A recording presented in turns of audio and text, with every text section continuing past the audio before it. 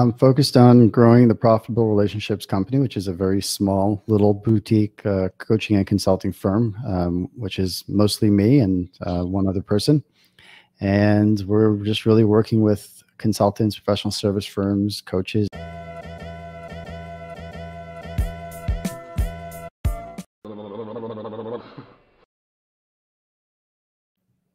Welcome everybody to the Strategy Show. I'm your host, Severino, and today with us, the CEO of ProfitableRelationships.com, where he helps consultants get ideal clients by becoming an under-the-radar leader in their industry.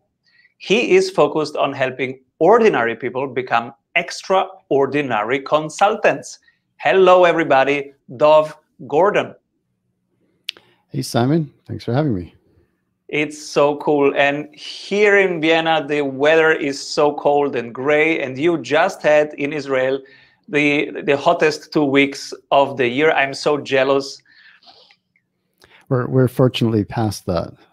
We had a 2-week heat wave, and it wasn't the hottest, but it was quite hot. We hit about, where I live anyway, 43 Celsius. That's about 108 Fahrenheit, I think, a couple of months back. So that was hot. I'm super excited to have you here because you have brought a ton of tips for our community. So we will talk about how the right relationships can be your unfair advantage, how you can become the owner of your network, which equals to being owner of a casino if you do it right, and how you can introduce leverage into your network. Everybody, this is the master of networking here, and we can learn so much today. You were even recommended by many people and from different sources. So the universe really wants you to be here and share this with the community, and I'm super pumped. So Dov, tell us a little bit, what are you currently creating? I'm focused on growing the Profitable Relationships Company, which is a very small little boutique coaching and consulting firm, which is mostly me and one other person. And we're just really working with consultants, professional service firms, coaches, experts to help them create a consistent flow of ideal clients through what I think of as kind of backwards networking, if you like. Whereas rather than you're going to different events, you're forming what I call an alchemy network. And that's a method of becoming an under-the-radar leader in your industry. And, I can easily talk straight for the next 2 hours, so you got to stop me. But it's not a BNI network. It's not that type of thing. It was probably at least partially inspired by when I was a teenager, and I read an article about Penn Jillette from the Penn and Teller duo about how this is going back in the 90s, mid 90s. And I read about how Penn Jillette had this email group, a listserv of like 20 something friends of his, and he could send an email and they all get it and they can all reply and it would go to everybody. And I was thinking like, wow, that's really, that's remarkable. Any time of day he wants to, it's only people that he lets in. And it's just an amazing opportunity to throw ideas around, get ideas from people. And that was planted a seed. And when I eventually started what I'm doing now about 10 years ago, I didn't quite know where I was going, but that was probably there. So it's about forming a network comprised either of colleagues or of ideal clients or of recommenders. And depending on what you're trying to accomplish, there's different ones will make sense. I'm giving you the overview, jump in anytime. And it's just the goal is that positions you as what I think of as an under the radar leader in your industry. And it's backwards networking. What's the opposite? Oh, there's actually more than one opposite in this case. I mean, you could be going out to lots of different events and networks and so on, and you're just one of the attendees. But it's not about trying to reach, or it's not like selling a course or something online where you just want to get as many people in as possible. It's about a combination. It's finding the balance between quality and quantity. When I'm helping people set up their network, design, and then set it up, launch, lead, leverage, monetize. So, one of the sometimes people wonder, well, why would they join my network? What's the value that I'm bringing? That they can join this other group. There's so many different things they can join, and the answer is a combination of curation and conversation. And it's the way you curate. It's who you would actually accept into your group versus others. And before I started my first, again, I think of it as an alchemy network, I didn't set out to do that. I joined a number of different online forums. I was looking for other people like me at the time, going back 10 plus years, who were marketing and selling to entrepreneurs, consultants, experts, coaches, and so on. And we're looking to do cross promotions, joint venture promotions of one kind or another. And I was looking for a certain kind of people. I was looking for people who didn't see their email list as their personal ATM machine, which I don't know if you remember back then. That was the way a lot of, the online marketing was relatively young, and that was how people talked, and that never appealed to me. My attitude is if someone gave me their email address, that there's a person there, and they have dreams and aspirations, and my job is to see how to help them get closer to them, and some of them will find a good reason to pay me, and that's fine. So I was looking for people who saw their subscribers as well as their colleagues in a respectful way, and took a long-term perspective. And by joining several different online communities, I came to see it's remarkable how different they are. The culture was different. It's just and it was all influenced by whoever was leading it. And that's why I'm convinced, and I see it, that even if people are a member in some other network or some other association, many of them will join both. And your ideal colleagues, your ideal clients, however it is that you want to design it, they will join your network. Not everybody, but they will, and they'll want to participate, because only you will curate it the way you would and run it the way you would. And that's the bottom line. We can go in greater depth if you want. Absolutely. So I am a consultant in Malta, and I do financial consulting. How does it start? If I enter your network, how do I find my ideal clients in there, or how does it work? Well, if you're a financial consultant and you're looking to build your own alchemy network as a way of growing your business, then there are a number of questions that we would need to ask, right? Such as, who is your ideal client? What is it that you're selling? What's the value of what you're selling? Because it has to feed your business. You mentioned earlier about how, the casino, I'm not saying it's like owning a casino, but when you own the network, you have an advantage, just like when you own the casino, you have an edge, right? So when you own the network, I'm constantly being introduced to great people. We were introduced by somebody who, who said, "Hey, you should talk to Dove because she knows she's in one of my networks and understands what I'm doing, and thought it'd be a really good introduction." I get that all the time.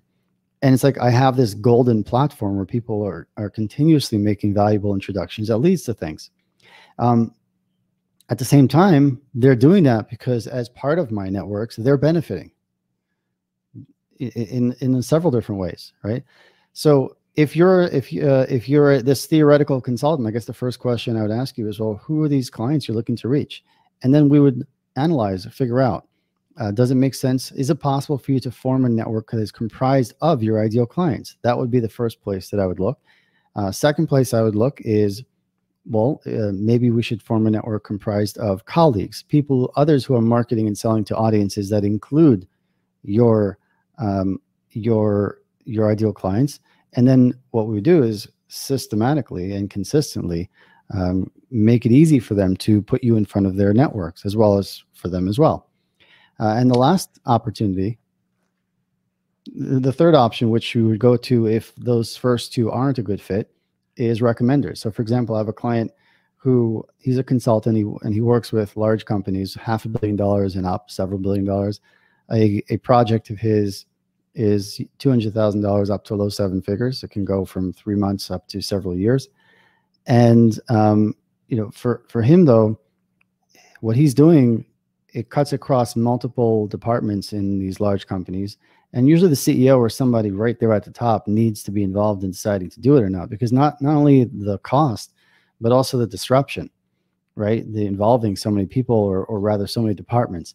So for him, I'm sure it definitely is possible to form a network of CEOs, but it's really hard. It's really hard at that level, CEOs of billion-dollar companies, right? So we realize that it's a lot easier if we get his foot in the door a level or two down, and he's still senior level executives with responsibility and a budget, and he's been forming a network of those people. He's been able to help them in certain ways, through the network, as well as some projects. And then that's an in where they say, hey, they can go to their boss, the CEO, and say, hey, I've been working with Mike, and he helped us solve this problem, which is completely within my area, my domain.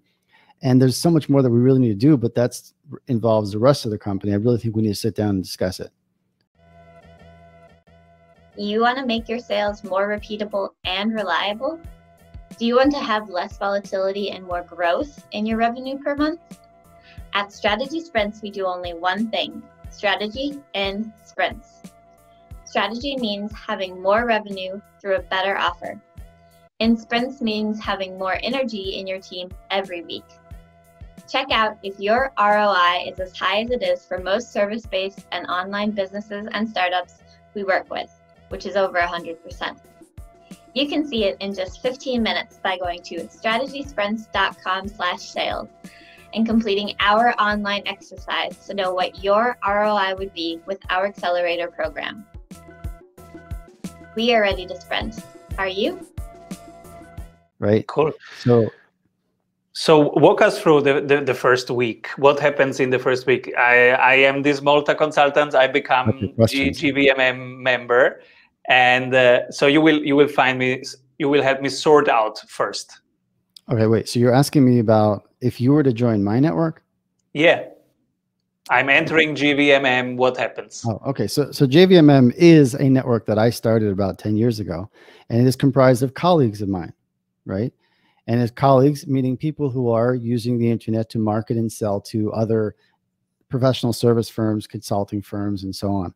And then we introduce each other. We cross-promote each other. We're actually having our monthly 90-minute Zoom call in a few hours.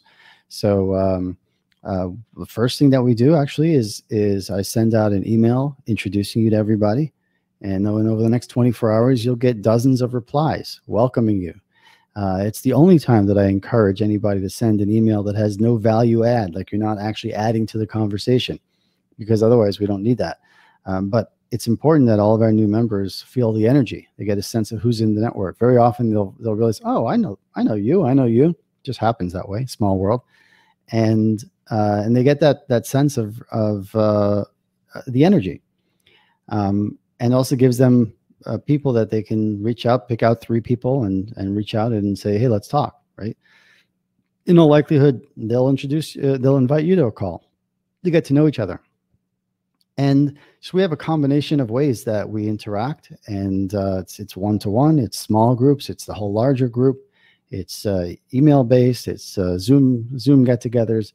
And, I take a light touch. I don't try to control very much other than who gets in, who stays in, and I kind of lead things. And I've been doing that for 10 years now, and we've just been getting stronger and growing over the time. Yeah, that's what your first week roughly looks like. And I have a sequence that goes out to our new customers, new members. And I'll say this also, just kind of a bit side point. This is what's remarkable, really.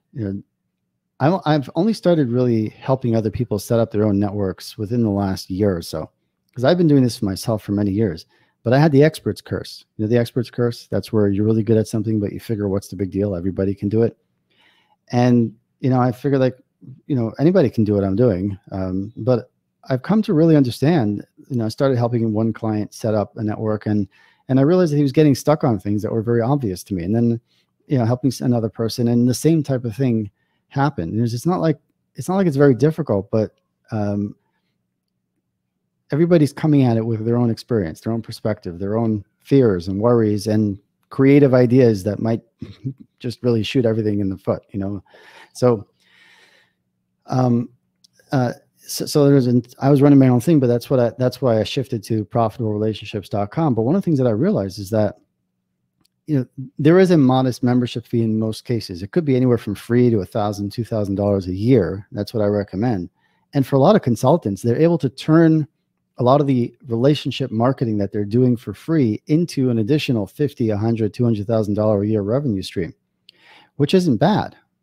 I mean, especially because literally most of what you're doing, I was talking to somebody a couple of weeks ago, and he said to me, he's like, oh, you know, I'm talking, you know, as part of his marketing and sales, he's talking to 6 to 8 people a day. I said, you really should do this, because a lot of those people, they may not be ready for whatever it is you're doing yet, but here's what you do. You know, if they're the right kind of person for who you really could be doing business with in the future, what you say to them is, hey, you know, let's say they say, you know, they say to you, Simon, you know what? I love what you're doing. It sounds wonderful. But we've just got so much on our plate. Could you get back to me in 6 months? I mean, anybody who's selling anything has had that, right? 6 months, we'll be ready. And you're not you know, you take initiative. So 5 months, after 5 months, you reach out and you say, hey, checking back, want to see how you're doing. And they say, oh, Simon, I'm so glad you got back to me, but I just wish you would have gotten back to me a few weeks ago, because last month we talked to this other person, this competitor of yours, really, and we started with them. I just completely forgot. So what could you do? I mean, we could add them to our email list and send out emails. All right. And I recommend that. I think that's important, obviously with permission. And then, you know, but now they're getting an email from you, you know, maybe every few days, once a week, once a month, depending on how you do it.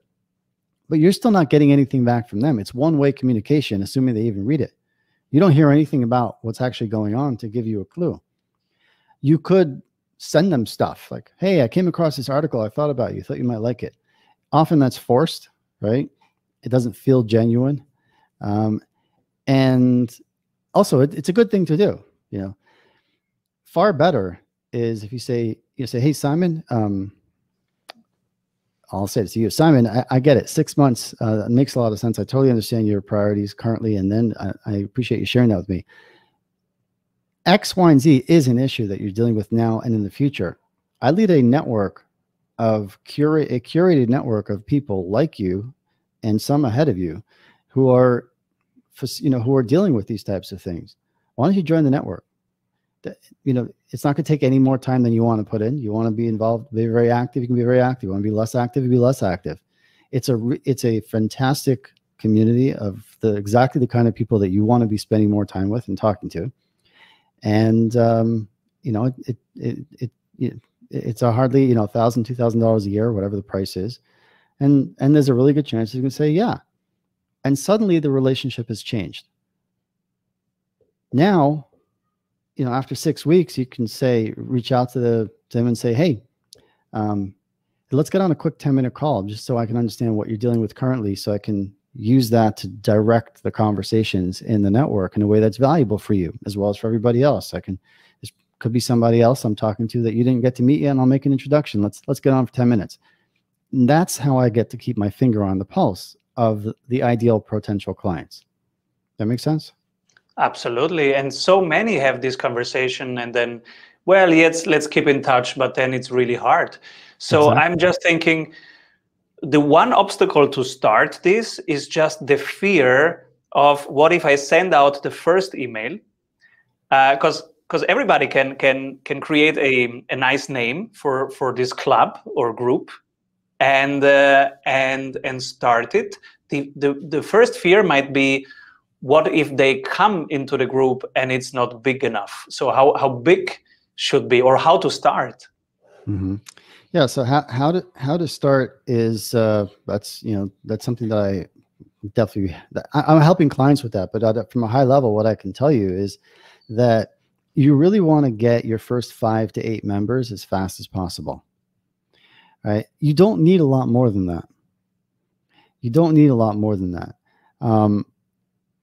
Well, what I'm actually doing with clients, my goal is that within the first 90 days is that we get them to where they have their first 8 to 15 clients and $10,000 or more in booked revenue from their new network. Okay. So that's our goal. It could happen faster, it could happen a little slower, depends on how fast they move.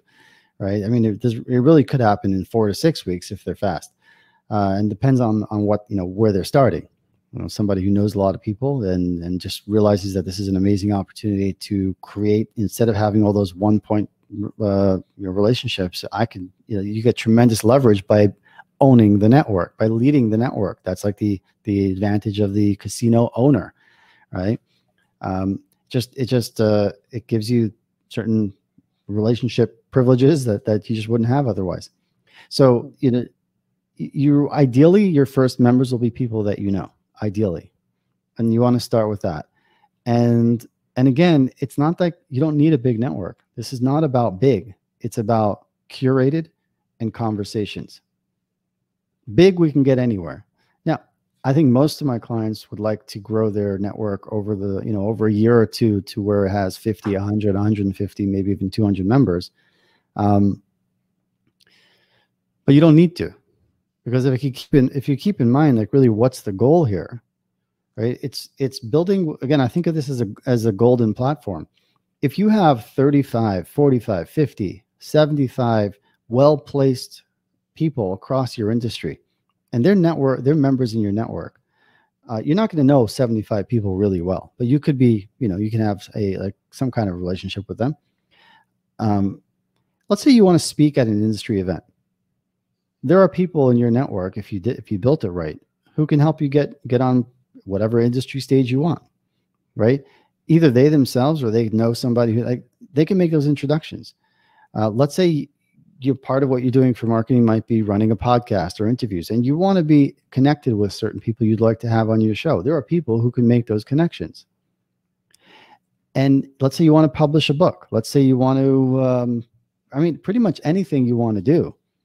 You now have access to people who can make it smoother, faster, cheaper, higher quality, better. It's just, it's so simple, and it's not, I think that's deceptively simple, right? It's deceptively simple.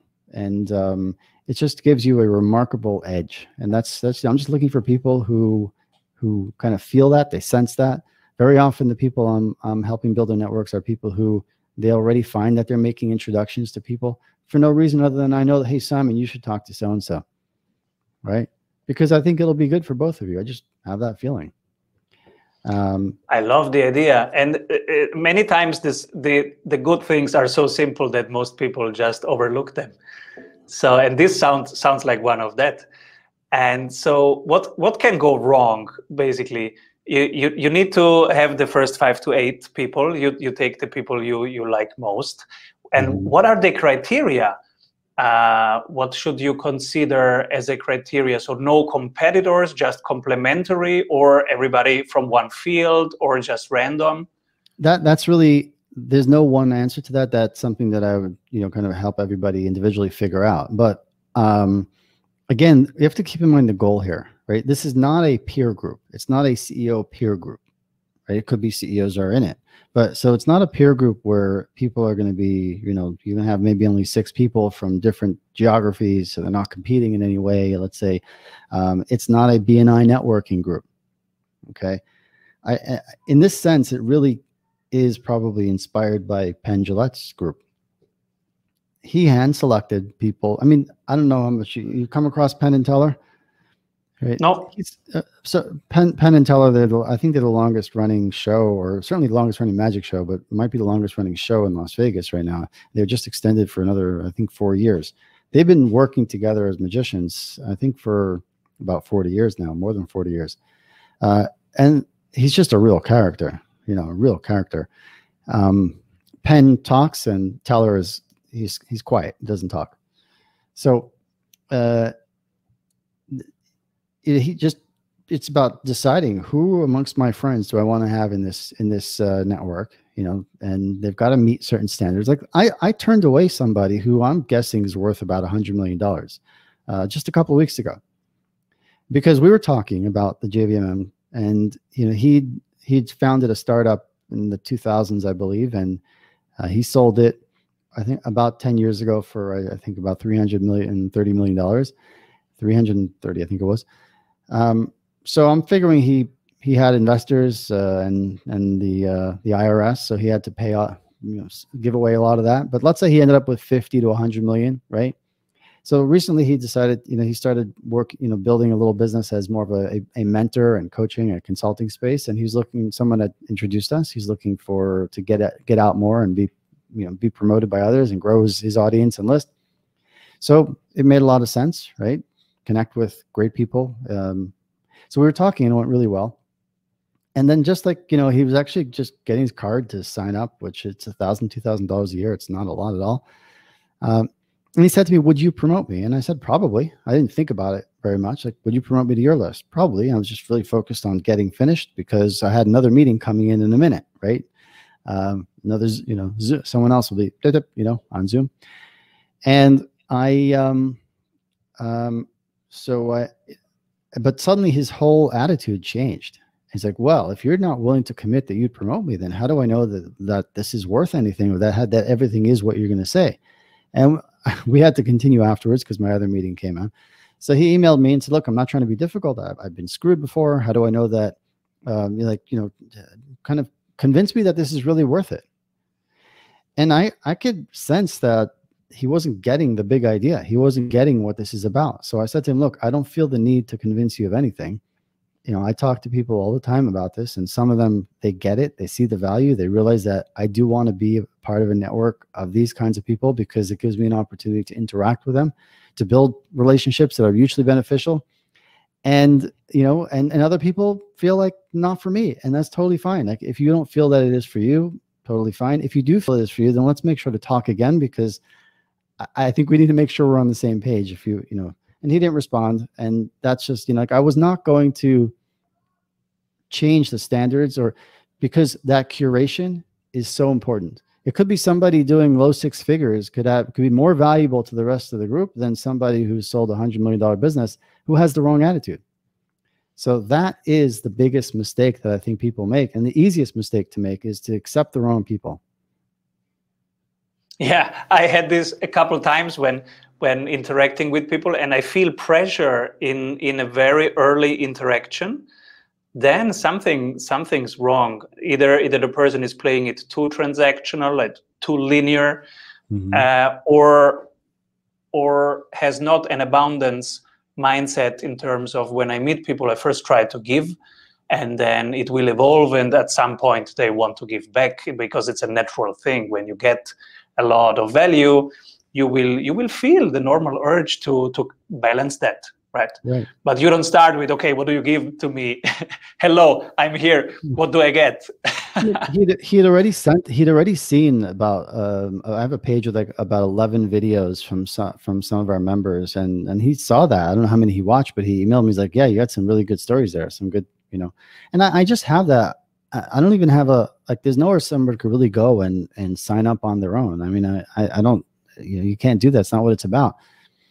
So he'd already seen that. He'd been exposed to members. He talked to me. And if that's not enough to risk $1,000 or $2,000 a year for somebody who, they're, even if he's only worth $10 million, it's like, it doesn't matter. He'd still be one of the wealthiest in the group. Not, at that price, he wouldn't be the wealthiest, but he'd be one of the wealthiest. And it's like, you don't get it. If you don't get it, I don't care who you are, right? You don't belong here. And how do you keep the community engaged? And because it could be that they slip away, right? And the email, if it's mainly email, as I hear, that could land in some Gmail folder that says communities or well, look, the way I do it is there's no one answer to that. I mean, we have a number of different processes that I've developed over the years, and this is also part of what I started to realize. Like, yeah, okay, I can save people a lot of time and figure things out. But part of it is philosophical, and part of it is tactical, right? So you have to approach it philosophically from the recognition that I'm not trying to control people, right? I think that's another mistake that people make. They think that I have to have everything. I think that if you were to ask our members, I think that they would say that they get a sense that the group is very well led, very well run, that there's structure to it, but there's plenty of fluidity. Like there's plenty of independence. Like if I lead my members to feel that being a member in my network is a chore, that gives them more things that they have to do, well, that's going to work against everybody, because now they're going to not get to it, right? So what it really has to do is that my goal is that everybody feels that it is there for them to the degree that they want it to be there. My goal is that everybody is 100xing their investment at least every year, right? And I ran it for free until about a year and a half ago. Honestly, I was running it for free, and but we got so big, and I felt I needed to know who really wants to be there. So we introduced the modest annual fee. I run it for free because I benefited so much, just from other people. Like all my business was coming through these relationships and cross promotions that we were doing. So I think that philosophically, you have to realize it's not like I'll tell you another story, maybe answer the question. We had a member going back a few years, and she had been very quiet, hadn't been on any of the group calls in at least a year, hadn't, joined up in any of the email conversations. And I know she was doing business with some people, but like it was invisible to almost everybody else. And she sent out an email promoting somebody else in the group's paid weekend workshop. And we're all marketers. We all sell things. So none of us are shy about, like, we don't care if you want to tell us something that's paid. That's totally fine. It's just that, like Stephen Covey talks about, the emotional bank account, right? Like, where did this come from suddenly, right? So I actually got a couple of emails privately saying, hey, what was that all about? So I emailed her. I said, look, I'm really happy that you popped up, and feel free, hopefully going forward, you'll be more. I just want you to be aware that I got a bit of a reaction, and here's why. So she said, oh yeah, I'm sorry. I've been meaning to be more active. I'll be more active going forward. And I said, let me clarify. That wasn't my point. I don't care if you're active or not. Like obviously I think you have a lot to gain from being active, but you have to see it, right? If you see this as another chore, that's not what we're looking for. I'm looking for people participating because they believe that I stand to gain by asking a question. I stand to gain by answering a question. The more people are motivated by their own, selfish goals, right? I don't think that even those of us who genuinely care about other people, and I like to include myself in that, I think we genuinely care about other people, and we really do want to make a positive difference for people, not just looking to get somebody to buy something from us. We all also have our own agendas. Everybody has. Nobody's purely, what's the word? Purely, I can't think of the word right now. Right? Altruistic. Altruistic, yeah, exactly, right. Everybody has, I'm happy to help. There are things I also need, things I also want, and anybody who says otherwise, I don't trust them. Right. So, yeah, I want to dig deeper. What is participation in your groups? But first, we have to go to the segment that we call the award. The award. Okay.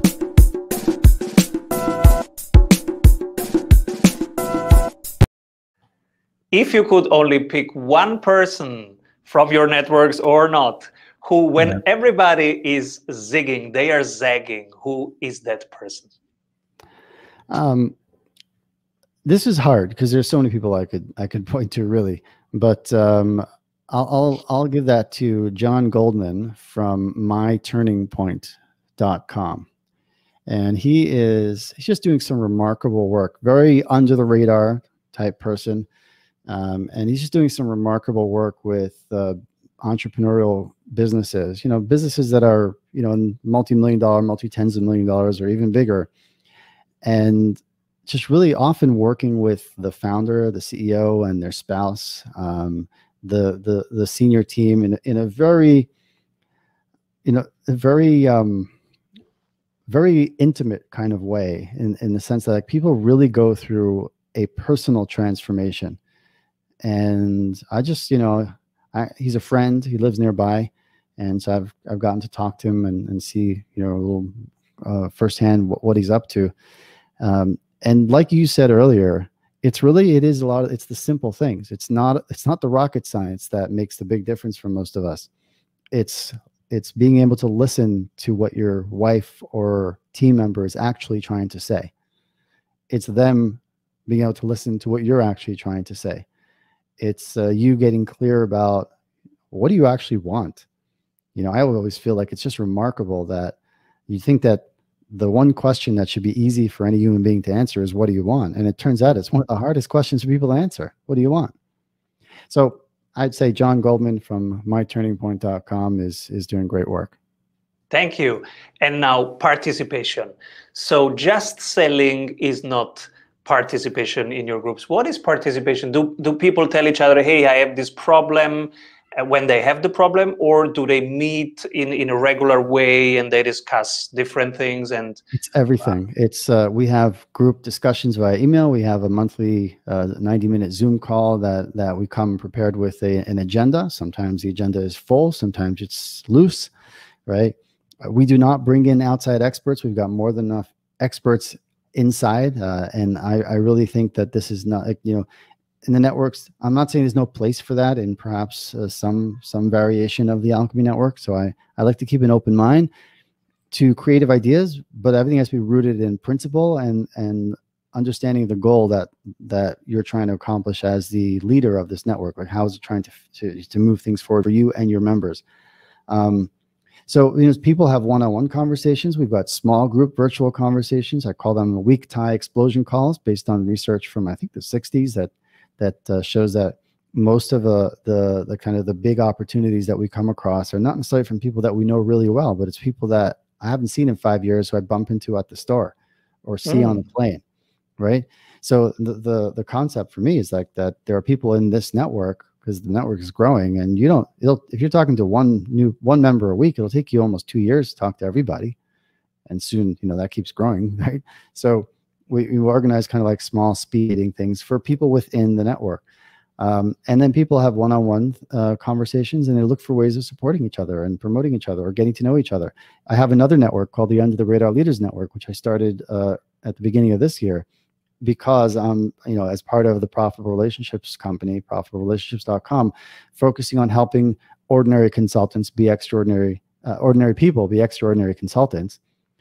And most of them are looking to grow their own Alchemy network. So that's what that network is for.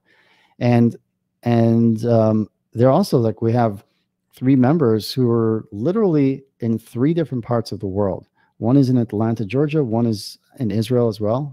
A client of mine who I've actually never met face to face, even though we're not a very big country, and the third one in South Africa. And they're forming a network together, right? So because they've come to you. What I believe probably more than anything else is that when you bring good people together, good things happen. And that's, that really says it. And I can easily see the mistake people make, was like they look to grow this to 1,000 people, 1,500 people. That's probably a different strategy. Like, that's a different idea. I'm not saying it can't work. Of course it could. I mean, you can build Facebook groups. I don't recommend using Facebook groups or LinkedIn groups for this type of thing, right? Why not? Yeah. Because I recommend email, email-based, Google-based, a Google group-based, or something like that. Because for the most part, it's more intimate. Facebook groups, you go on Facebook and we're just completely, I sometimes have a legitimate business reason to go on Facebook, and then 30 minutes later I shut it down and I suddenly remember why I went to Facebook, right? Yeah, same here. Absolutely. It's ridiculous. And LinkedIn groups are terrible, and Slack is not for everybody, So that doesn't mean that it can't work. So, like, I'm sure that one of my clients will soon say, I'm going to do it on Slack, and they'll make it work, and good for them. I really believe in principle over tactic. Yeah. What? I was thinking if I start something like that, I would go Slack. Okay. But also on an emotional level, you are so connected to the whole world.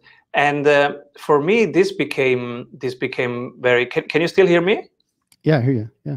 For me, because my ear was doing some noise. For me, this became, right now in March with the first lockdown. For the first week, I felt so isolated. And I was used to fly in 5 cities in 1 week. And from one day to the other, I was grounded here at home. So I felt so isolated. And then I said, okay, how do I cope with it, basically? Okay, roll with the punches. You have a show, Simon. It's a weekly show. You are talking to people. They are all grounded. You could go daily now. You could talk to 8 people per day. And I did it. So on some days, I had 5 guests. On some days, I had 8 guests. Wow. I loved it. And then I go to dinner and I tell my kids, today I was in Australia. I was in San Diego. I was in a town that I don't even know where it is, but it was so cool. And so I started connecting to people.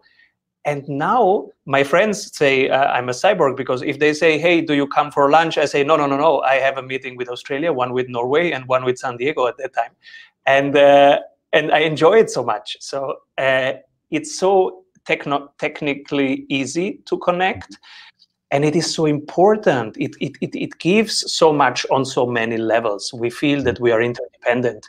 We can give and take. This is the idea of a town, of a community. In my street, I don't know everybody, and we do not exchange value every day. But I can do it through the podcast. And this is, so what's your, you started much earlier, right? What is your take? How are you locally and globally living relations? Well, I mean, I've been doing this for 10 years or longer, really. And it's because most of my business was outside of Israel. I grew up in New York, and I've been living here for many years. So I had to do it online. This is, pre-Zoom. We were doing teleconferences where, I forgot what systems I was using. I remember, I don't know, about 6 years ago, maybe it was 5-6 years ago, somebody in my JVMs wanted to meet with me on Zoom. And I thought, like, we've got Skype. What do we need Zoom for? And I switched immediately because I hated Skype. But it was the only thing I knew, right? Zoom is everything Skype could have been, but never was, like that was a real mess up. So yeah, but it's fantastic. I actually was traveling more last year and was planning to travel more this year, but best of plans, right? Absolutely. Dov, who should be my next guest? I'd recommend, you mentioned Malta earlier. I'm not sure why, but I actually have a friend who lives on Malta, and so it's not that far from you. Kind of like, I guess if we draw a right angle triangle between us, maybe more or less, he would be at the corner, the base there. Matthew Kimberly, just a really good guy. I'd suggest you have him on. I'll introduce you, see if he's interested. Probably is.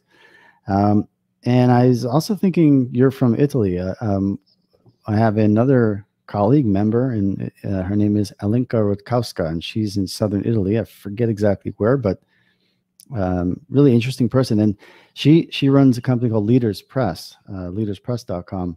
And she's just been really on fire, and she joined my network at the beginning of this year, and she's just a doer. Like, she hears an idea from somebody, she's on almost every call, and she's just doubled her business, maybe even more by now, because she hears an idea, implements it. So it's on fire.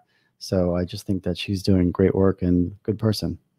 Love it. Hey, Dov, I learned so much from you, and I feel that you brought so many insights and so applicable things that everybody can start right now. So please, people, check it out. It's profitable-relationships.com. And Dov, come back soon.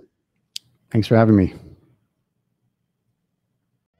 We all know that working in sprints is better, but how do we know what we should work on?